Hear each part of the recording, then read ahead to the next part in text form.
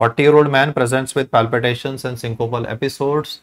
That's the hot favorite of our examiner. The pulse rate is 200, BP is low, and then the ECG is shown. This is a narrow QRS tachycardia. You can pick up the narrow QRS tachycardia. Then there's a ST depression.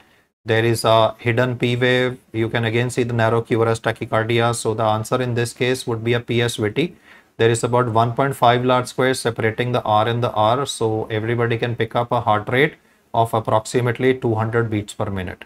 Since it's a narrow QRS complex tachycardia, hidden P waves, ST depression, I will say that I'm dealing with a PSVT. And since in this particular case, the blood pressure is only 80/60, then there is no role of any drugs, then we'll straight away be going ahead with cardioversion in this patient. So this is a spot on, this is a sitter. All questions of PSVT, every time there is gonna be a BP that is low, the answer would always be given as cardioversion in this patient. And suppose version 2 of the MCQ says that the BP of the person is more than 90/60. No, this is not race, doctor. If the BP is more than 90/60 in this case, then you would be using carotid sinus massage. After carotid sinus massage, you can use adenosine. If he says patient is an asthmatic, the trick in the exam can be that in PSVT MCQ also he can say patient is an asthmatic. If he is an asthmatic, then you will not give adenosine, then the answer would be given as verapamil. That can do the same thing and can help in controlling the PSVT in a patient. Yes, we'll give a 6 milligram shot. And how do you give this 6 milligram adenosine? I mean, when you are giving this adenosine, this must always be followed by a saline bolus. I mean, when you give adenosine, after that a 20 ml saline bolus should be given, because otherwise it will remain in the IV line only. No, so after giving adenosine, then a saline bolus can be given in the patient. Yes. Defibrillation is for ventricular tachycardia. I had a very good input there. VT, it's actually for PVT, not exactly VT. If it is VT with a pulse, we can try even a cardioversion in a patient specifically for PVT, and then is a ventricular fibrillation.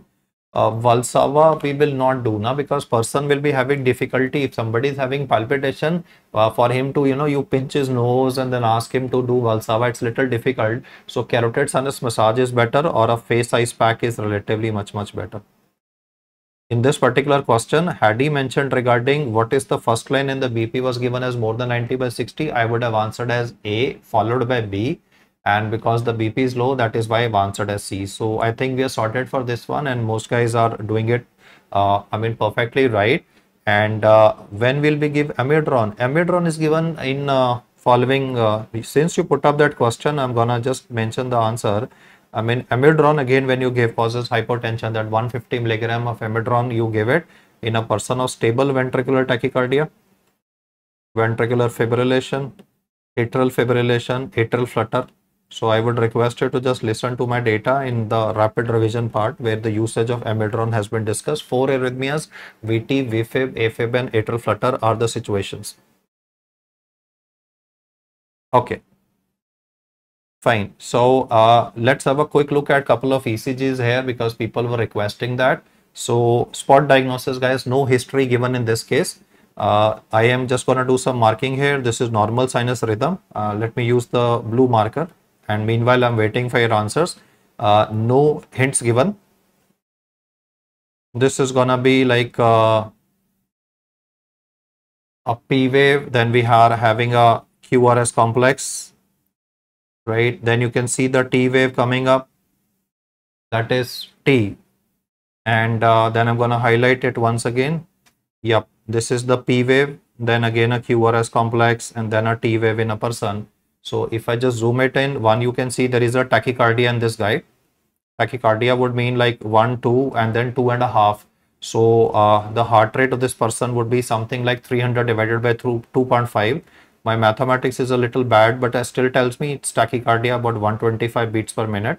And since T and P can be seen separately, so therefore this would be answered by you as sinus tachycardia. The first ECG that we are discussing at the moment is of sinus tachycardia. This is not a PSVT, because in PSVT the T and the P cannot be seen separately. If you have any issues, I'll say the core thing once again. What you can see in this ECG is T and P separately. If they were not seen separately, we could have thought in terms of PSVT in the question also. So that's the core aspect that you need to. Yep. So that's the main thing that you need to remember. And steps in seeing ECG, you follow whatever I am saying, and you will be through with those tachyarrhythmia questions that they give in the exam. We don't need to pay Sherlock Holmes and try those 2-minute algorithm that has been discussed regularly. It is the core aspects of lead 2 that need to be followed. In the next question, what you need to check out is again lead number 2. In all questions in the exam, always check out lead number 2 and follow the data. You'll get the answer to the question. They are not expecting you to pick up type of MI. They don't expect you to pick up posterior wall MI versus anterior wall, that you follow the algorithm. We will do a quick recap of the same as well, but at the moment we look at what is being asked. And what is being asked here is that the RR interval of this particular case is not constant. You can see that the RR interval is showing a variation, and plus we cannot see presence of any P wave as well, since R wave is variable. And at the same time, even the P wave in this chap is absent. So I'm going to call it a clear-cut atrial fibrillation. Most questions on this topic will talk about an alcoholic who's going to present to you with that holiday heart syndrome presentation, sudden death, and we're going to use race for the management of this person. Now we move to the next one, the next ECG that you can see. In exam, you don't have time. You're getting 1 minute for MCQ. So if you try an algorithm for 2.5 minutes, it's not going to work. They're going to give you a rhythm strip, and you can see that this time you can see two waves which do not satisfy neither the height and the duration criteria of the T versus the P. So we are going to call it a atrial flutter, and this is going to be presence of sawtooth wave pattern. The highlight of this atrial flutter is that there would be a macro reentrant circuit in the right side of the heart. Please answer for my satisfaction. What intensity of DC shock would you give for management of atrial flutter? You have to divide the answer in two parts. Would you give a synchronized DC shock, or would you give a non-synchronized one? So write S sync or NS non-sync, and second mention what is the intensity of DC shock given for this case. Okay, cool. We will be going in for a synchronized DC shock, and the intensity in this case is 25 to 50 joules. So I got very good and spot on answers for that. Great. It's a low intensity DC shock that would be given. Yep, it's a sync mode, 25 to 50 joules. Moving to the next question, since you're gonna be sitting for INI-CET very soon, so I put up this ECG as well, in which the highlight is that you would be having a change in the RR interval of the patient. Here also you can see that the RR interval of this patient is not constant. Like if you check out the RR interval in this particular area versus the one more, I would say towards the left hand side, the RR interval is not again constant. But then let's do it one more time also, like this particular area. The RR interval has been shown to be different. But the key finding in this ECG would be that the height of the P wave is changing. If you check out the height of the P wave in each of the three, there is a variation in the height of the P wave, and therefore because of this variable, that's the keyword, variable P wave height, because of the variable P wave height, and the second thing given in this question as irregular RR interval. This cannot be answered as atrial fibrillation, because in atrial fibrillation there should be absent P wave, and in this case you can see P waves are present but are having a variable amplitude. So therefore the answer to this would be MAT, that is multifocal atrial tachycardia. This is commonly seen in patients of COPD. Either the question will begin by saying COPD, or he will say that this COPD patient is being treated from a government hospital.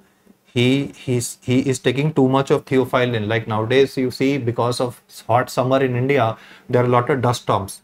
Like yesterday in Gurgaon or other places in Delhi, you would have seen a dust storm happening. So a lot of COPD patients, because of that dust storm, will suffer, and they might be taking too much of theophylline, and that theophylline toxicity is the trigger for development of multifocal atrial tachycardia.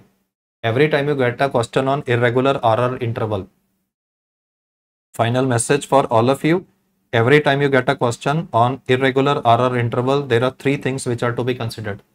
If the heart rate of the patient is normal, and there is an irregular RR interval, then you will simply say sinus arrhythmia. our RR interval can change because when we breathe in and out, our vagus nerve discharge also changes.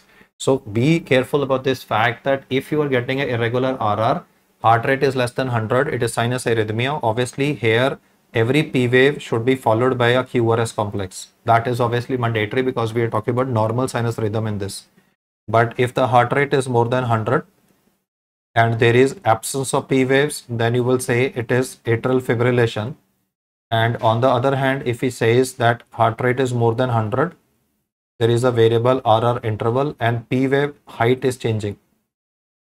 P wave amplitude is variable. That is when the third possibility is to be considered. The third possibility is what I've currently explained, multifocal atrial tachycardia. So that is one important message. Somebody said, why we are not doing cardioversion in this patient? You can do cardioversion, rhythm will come back to normal. I mean, if there is a drug toxicity, even if you give cardioversion, the rhythm will revert back to normal. So why do you wanna make somebody endure that trauma of having to receive a shock and then get the rhythm back to normal? I mean, every intervention that we do has to be for benefit of the person. We just can't randomly go ahead with it. So it will be better if we manage this patient with verapamil, and at the same time, what is the DOC for this condition? That is verapamil. And that verapamil will do the trick for this particular patient. Along with that, you obviously have to give LAMA, you have to give LABA, you have to give inhaled corticosteroids, and you have to give LTOT, that is long-term oxygen therapy. There are 4 things which are to be given for management of COPD. Apart from, I mean, verapamil would anyway be given, but then subsequently LAMA, LABA, inhaled corticosteroids and LTOT, that would be long-term oxygen therapy, would also to be used. Pulmonary embolism, doctor does not have a MAT. It would rather have pulmonary embolism is an emergency event and it will cause S1, Q3, T3 pattern. That is deep S waves in lead 1, deep Q waves in lead 3 and T wave inversion present. So any cardiac event, obviously pulmonary embolism will also cause ischemia of the right side of the heart. So it can trigger a multifocal atrial tachycardia. So that's okay. But is MAT diagnostic of pulmonary embolism? No. It is S1, Q3, T3, that is diagnostic of pulmonary embolism. And anytime if you are having ischemia of especially the right ventricle related to either COPD or pulmonary embolism, you can have a triggering of a you can have manifestations of I mean, the person would end up with requirements of verapamil. Inhaled corticosteroids are given only when eosinophil count is elevated. I mean, obviously ICS guide to ICS therapy would be eosinophil count. Eosinophil counts more than 300 are gonna indicate response to inhaled corticosteroids, because in some phenotypes inhaled corticosteroids may not be very effective, but in majority of cases, as you will see, irregular pulse given, how to approach, that's what I've explained, Karthik. Just check out the heart rate in the guy, and if it is gonna be less than 100, sinus arrhythmia. If it is more than 100 and absent P wave, AFib. If it is gonna be P wave amplitude that is variable, then it is multifocal atrial tachycardia. And if it is bradycardia, then it is heart block.